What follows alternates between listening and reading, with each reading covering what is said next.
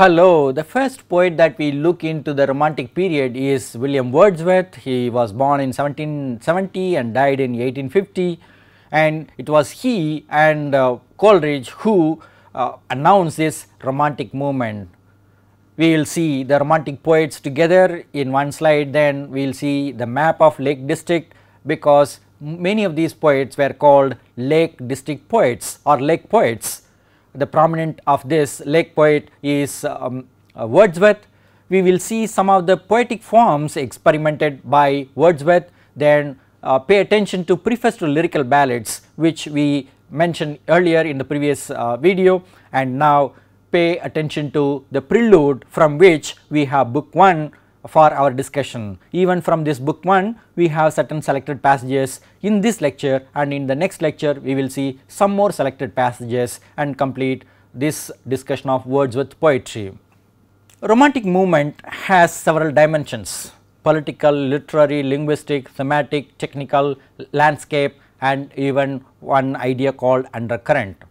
Politically, American Revolution in 1776, French Revolution in 1789 created a climate where there was a desire for a radically democratic society, and in literature poets took interest in nature and they reacted against the stereotypical and elitist culture of poetic diction and tone of the previous era. In language, they chose to write about common people in ordinary language. When it comes to themes, they chose subjects from rural, poor areas, simple people living in community or in common areas, and they were also thinking about people's relation to spirituality and the ability of nature to nurture them in an environment where there was some universal peace and all that. Now, when we move to technical aspect of Romantic movement, we find that poets were experimenting in line and stanza forms, in subjects, in their interaction between man and nature. They brought in lots of landscape into their poetry: hills, dales, rivers, streams, plants, flowers, everything that they could see from outside. And the major undercurrent of Romantic poetry is the relationship between man and nature, and the interaction between mind and the natural processes. They noticed close resemblance between whatever is happening in nature and whatever happened in their own mind.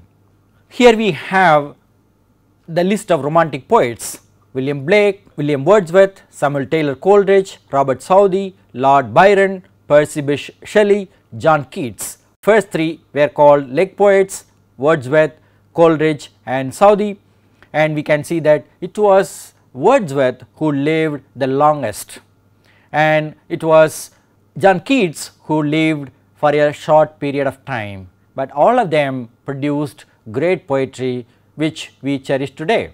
This is the map of the Lake District. Certain key points we have, locations we have: Cockermouth, Penrith, Windermere, Grasmere, Derwent, Esthwaite and Woolswater.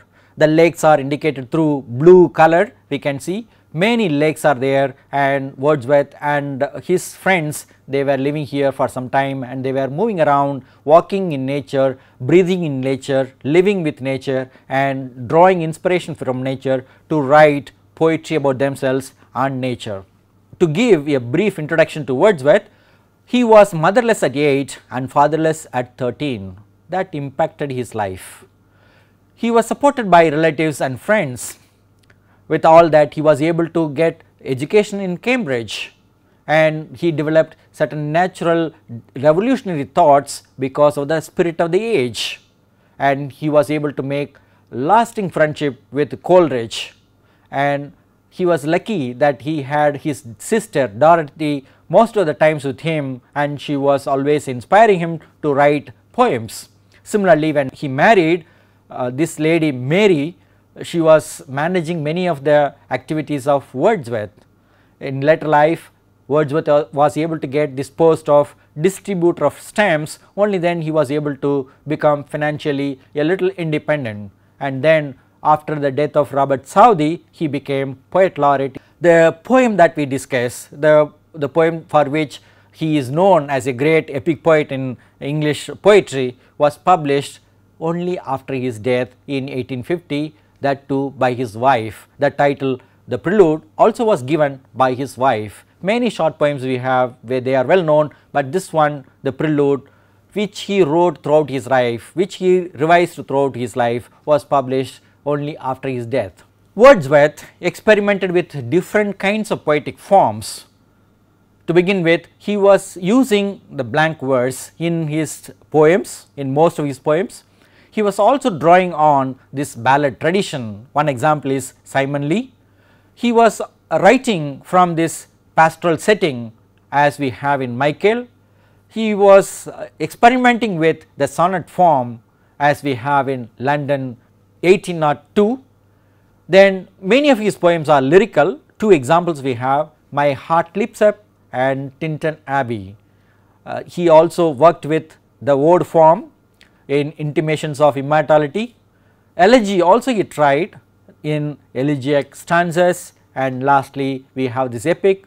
One of the innovative epics in English is The Prelude, an autobiographical epic. What do we have in the preface to lyrical ballads? We hinted at some points earlier. Now we will see some more points about the lyrical ballads, particularly the preface to lyrical ballads. We will raise questions like, who is a poet? According to Wordsworth, a poet is a man speaking to man, not speaking to conventions, not speaking to elite society. What is poetry? According to Wordsworth, poetry is spontaneous overflow of powerful feelings recollected in tranquility. What are the subjects useful for writing poems? According to Wordsworth, common people are good enough for writing about in their poetry. Landscape is good, countryside is good, rivers and valleys, they are all suitable for poetry in Wordsworth.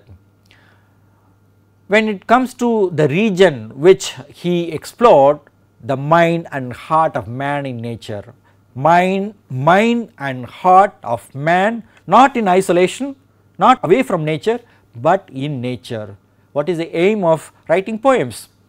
Didactic aim. Wordsworth, that is why he is considered to be somewhat a difficult poet in the sense he was not writing great poetry. Some people may not like his poetry because he was giving some message, but for him and many readers of poetry throughout the world, we like him because of some message, some healing power, that is therapeutic power that we have in his poetry.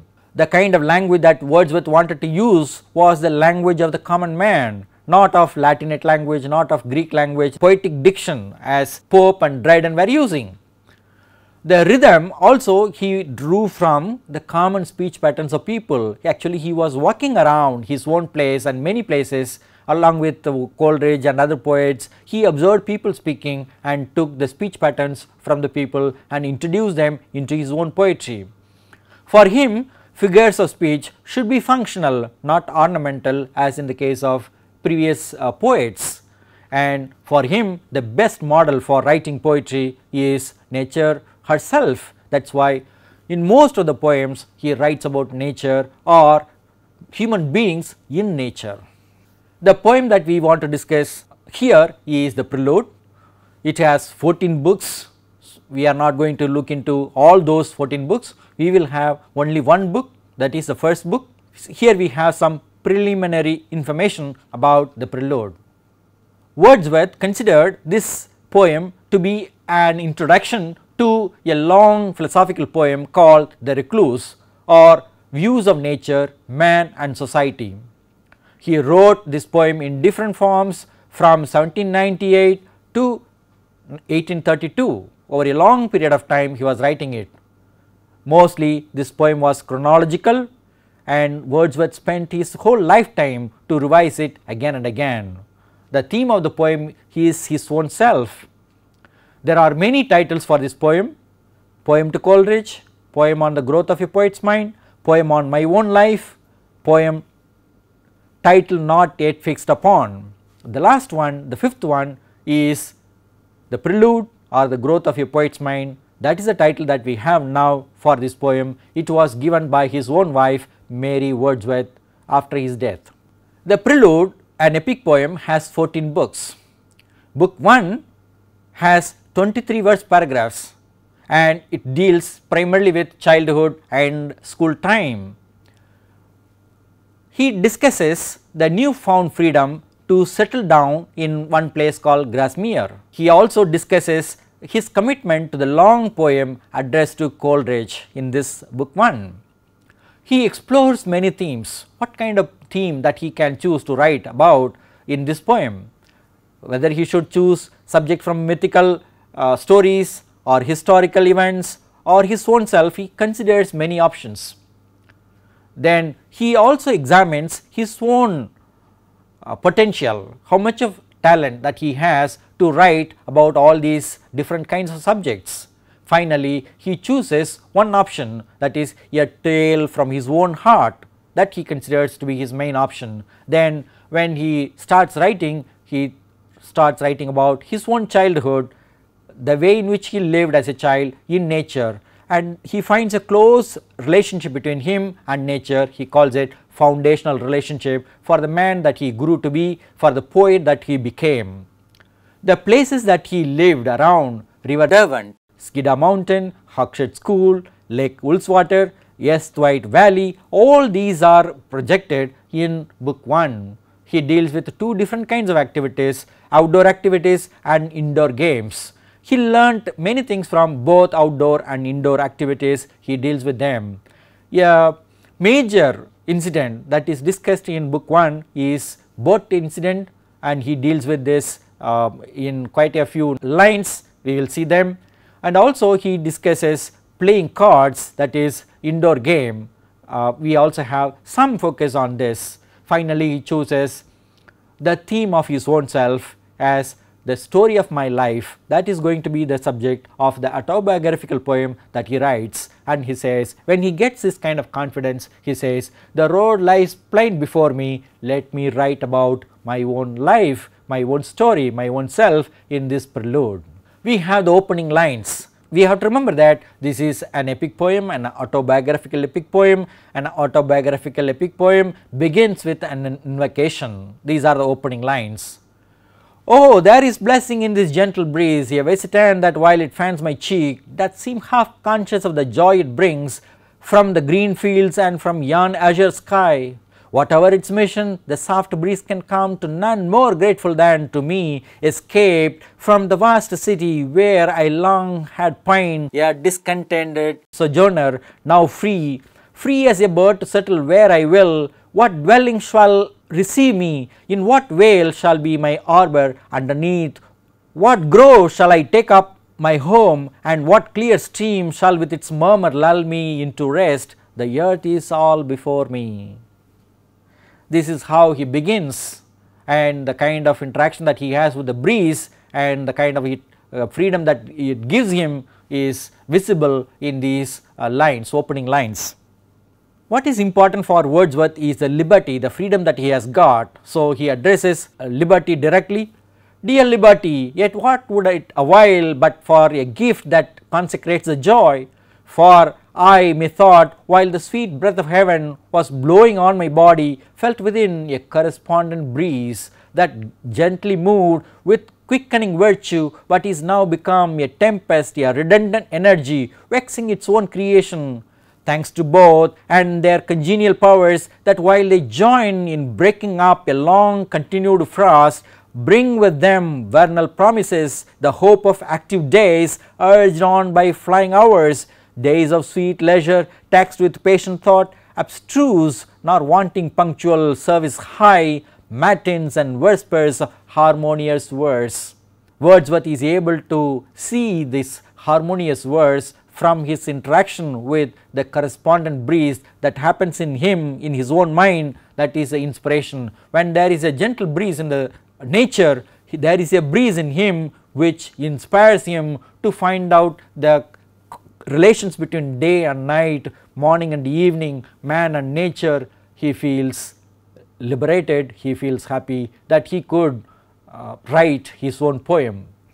We have to remember that the whole poem was written for Coleridge, his friend. So he addresses his friend. Thus far, O friend, did I not use to make a present joy the matter of a song, pour forth that day my soul in measured strains, that would not be forgotten and are here recorded. To the open fields I told a prophecy, poetic numbers came spontaneously to clothe in priestly robe, a renovated spirit singled out. Such hope was mine for holy services, my own voice cheered me, and for more the mind's internal echo of the imperfect sound. To both I listened, drawing from them both a cheerful confidence in things to come. Wordsworth was able to see this harmonious verse taking shape in his own mind, and then he addresses his own friend Coleridge.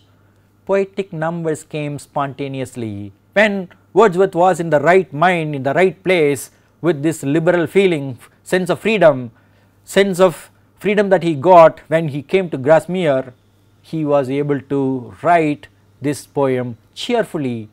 He was able to get support from natural surroundings, a cheerful confidence in things to come established here for Wordsworth. Poetry and tree. Yes, there is a close relationship between poetry and tree as specified by Wordsworth here in these lines. Content and not willing now to give a respite to this passion, I paced on with brisk and eager steps, and came at length to a green shady place, where down I sat beneath a tree, slackening my thoughts by choice and settling into gentler happiness. It was autumn and a clear placid day, with warmth as much as needed from a sun 2 hours declined towards the west, a day with silver clouds and sunshine on the grass, and in the sheltered and the sheltering grove a perfect stillness. When we go to nature, when we sit under a tree, we have this sense of stillness, a perfect stillness, a kind of calm, peace, quietness that we feel happy about, and we are sheltered in the sheltering grove. This shelter, security, sense of being with nature is what gives cheerful confidence to Wordsworth. Poetry is not just poetry, it is powerful poetry when it is written spontaneously sitting under a tree, or at least imagining and sitting under a tree, or getting the bliss of the breeze from the tree into the heart and mind. The poem pours out for his friend Coleridge. Now let us see the poet. What does he think about himself? And now it would content me to yield up those lofty hopes awhile for present gifts or humble industry. But oh dear friend, the poet, gentle creature as he is, hath like the lover his unruly times, his fits when he is neither sick nor well, though no distress be near him but his own unmanageable thoughts, his mind best pleased, while she as duteous as the mother dove sits brooding, lives not always to that end, but like the innocent bird hath goadings on that drive her as in trouble through the groves. With me is now such passion to be blamed no otherwise than as it lasts too long. The poet, who is the poet?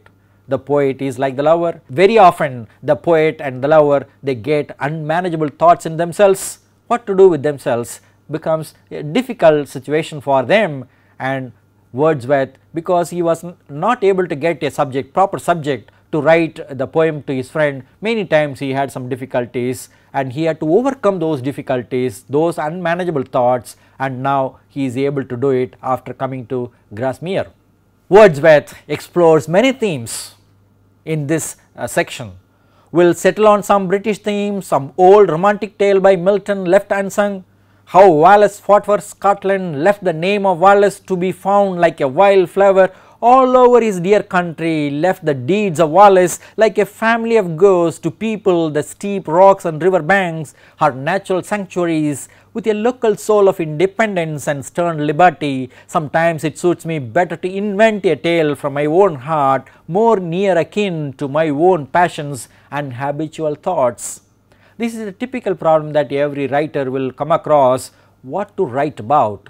Wordsworth in his own case thought about historical themes or mythical themes or legendary themes, or some themes left by other poets like Milton not yet written about, and here in this passage Wordsworth mentions about William Wallace, a knight who fought for the independence of Scotland. Imagine the spirit of Wallace lying all over Scotland, all over the country in different forms. Wallace fought for Scotland and then left the name of Wallace to be found like a wild flower all over his dear country. Left the deeds of Wallace like a family of ghosts to people the steep rocks and river banks are natural sanctuaries everywhere. A local soul of independence and stern liberty. The spirit of liberty was given to Scotland people because of his fight for the independence of Scotland from Britain long ago in 13th century, and that 13th century knight is remembered even today.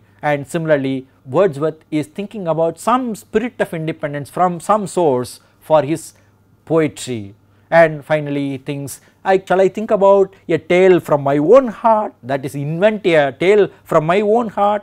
Invention is a key to writing poetry, and here that invention comes from his own imagination, thinking about his own life from his own childhood. He continues the themes, the experiments or the explorations he continues in this passage. Some variegated story in the main, lofty, but the unsubstantial structure melts before the very sun that brightens it, mist into air dissolving, then a wish, my last and favourite aspiration, mounts with yearning towards some philosophic song of truth that cherishes our daily life with meditations passionate from deep recesses in man's heart, immortal verse, thoughtfully fitted to the Orphean lyre. But from this awful burden I full soon take refuge and beguile myself with trust that mellower years will bring a riper mind and clearer insight. It is a matter of time for Wordsworth to get into his own heart, the innermost parts of the mind and heart. He would be able to discover some thoughts for his own poems.